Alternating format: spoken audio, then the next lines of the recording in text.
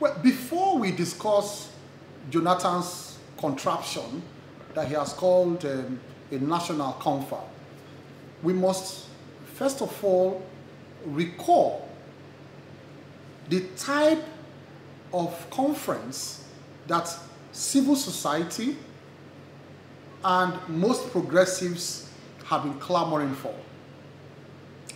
Over the years, the argument has been that the constitution that has been imposed upon us by the military, it's not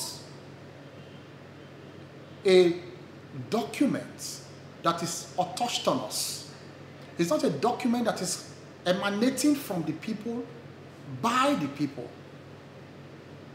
And so the clamor has always been that we need a conference of sorts that will be sovereign to the extent that once its decisions or questions are subject to a referendum, the outcome of that referendum will be binding on everybody, including even the government of the day.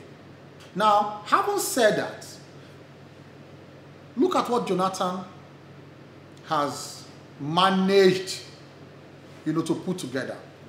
First of all, it is a conference that has no legal backing, to the extent that it cannot, or its decisions cannot replace the provisions of the Constitution. So whatever decisions they take after all the jamboree, let us be clear as constitutional lawyers that it cannot replace the provisions of the Constitution.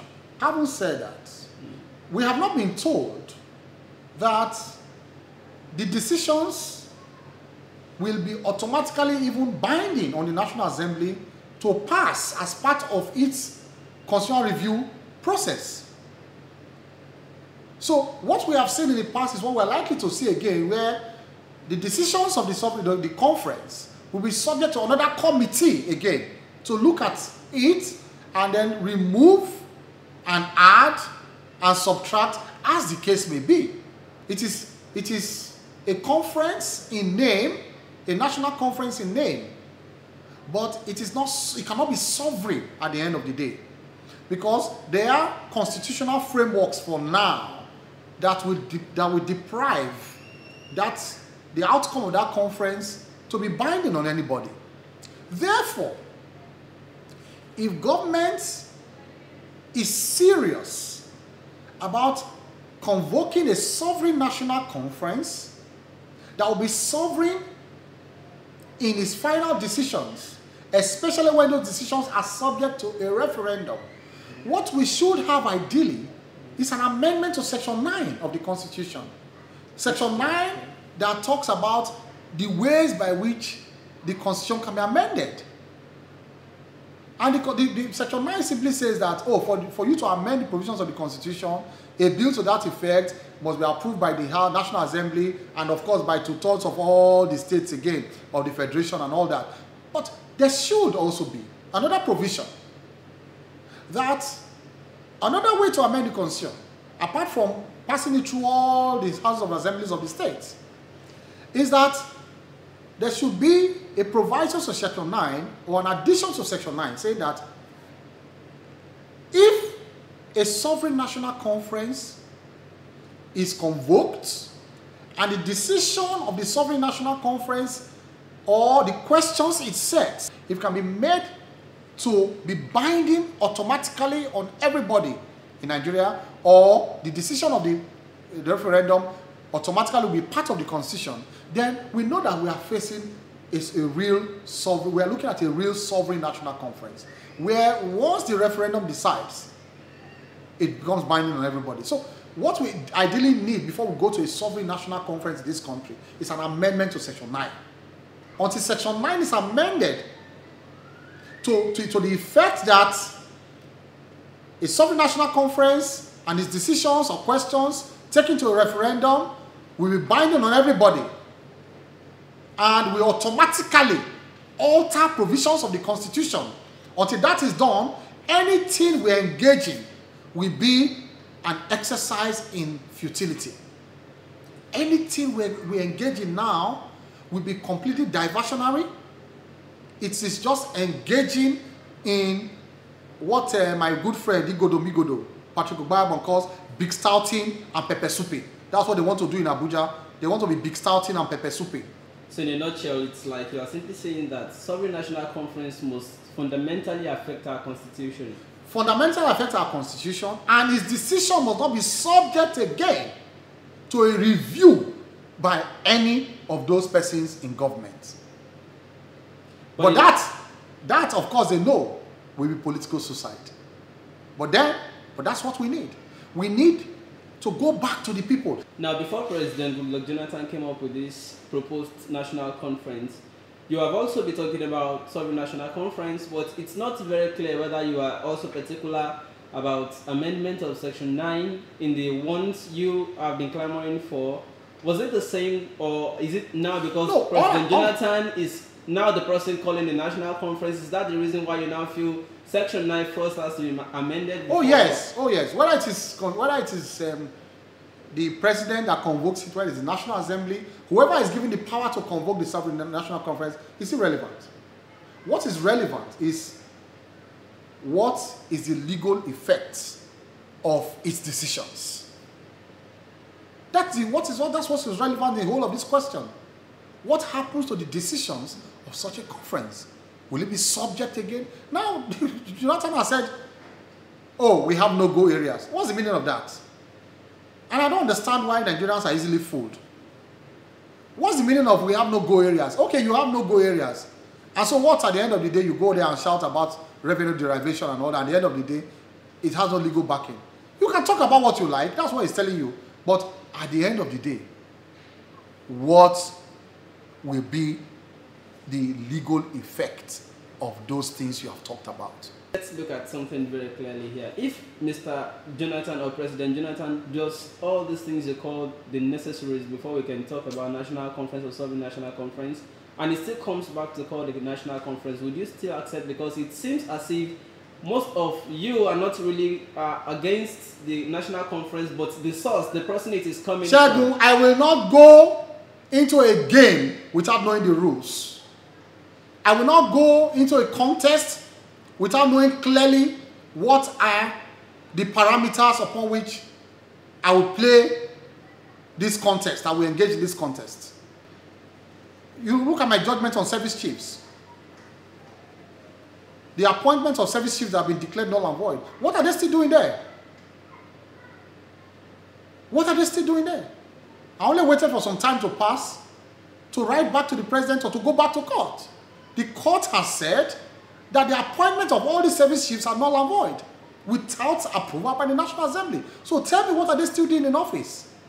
All decisions they have taken since July when I got that judgment, everything done by the service chiefs have been null and void. So whether they put anybody in court-martial, they court-martial anybody, they dismiss anybody, any document they sign, any military man should challenge any of such documents. Because anywhere they append their signature to it, either chief of staff, naval staff, chief of army staff, chief of any staff at all, any such document is null and void. Because no matter how powerful you are, you cannot be greater than the law. The law has said your appointment is null and void, and what you are doing in office now is illegal. And the government has not obeyed it. And you think they want to implement the decisions of a conference that will go against it? Let's look at the history of most of your legal battles, because you are now speaking with emotion regarding the one concerning legal, the service chiefs. Yes, I'm talking law. Has there been any one that you fought in court and you succeeded and it is duly implemented that you can, okay, say, let's appraise this one? No. None. That's what I'm saying. I just cited one example to you.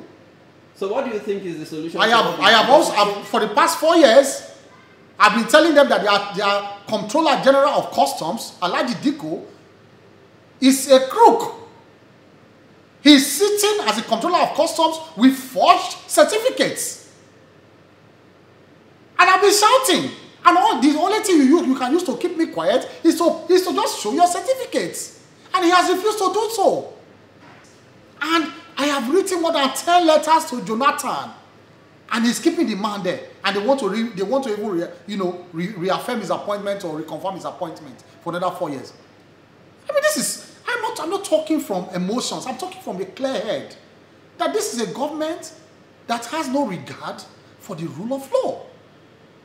Okay, let's go back to the national conference as proposed by President Goodluck Jonathan, or as proposed by the presidency. Yeah.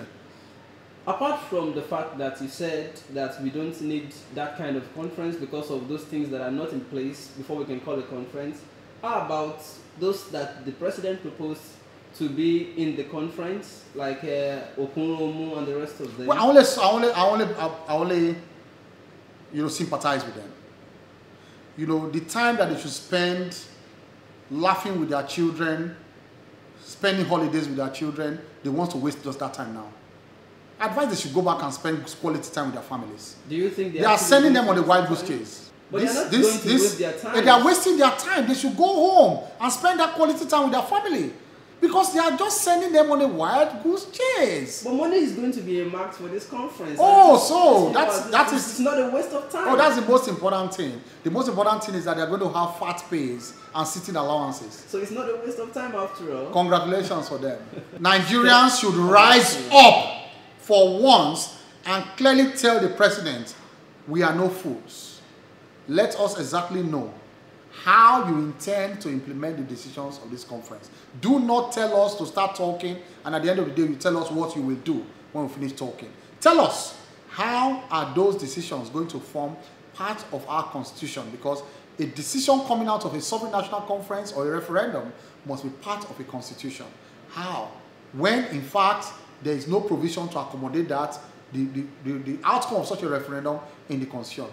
Go and amend section 9 and tell us that the decisions of a referendum that's an outcome of a sovereign national conference will be binding on everybody and they will be automatically amend the provisions of the constitution. Go and tell us that. So finally, you are aware that President Goodluck Jonathan also set up a constitution reform committee, and perhaps most of the things you're agitating for are already been taken care of in that committee. And so if we look at national conference constitution reform, don't you think the both are going to let me tell you why these things are jamboree at times. And I feel that they are all concocted and contrived to fulfill certain ends. Look at genuine suggestions I sent to them as to how to speed up corruption trials. And I'm sure you saw that. In the heat of the amendment, I sent a memo to them. Simply outlaw stay of proceedings in criminal trials in your constitutional amendment so that in 1 year we can send all these people to jail. Cases have been in court for 4 years. Cases have been in court for 5 years because of stay of proceedings. And I remember you also said that some of the provisions in EFCC Act should be taken from the... and put in the Constitution so that it becomes supreme. So outlaw stay of proceedings in criminal trials. It's a simple suggestion. Everybody kept quiet. Why? Why are they keeping quiet about it?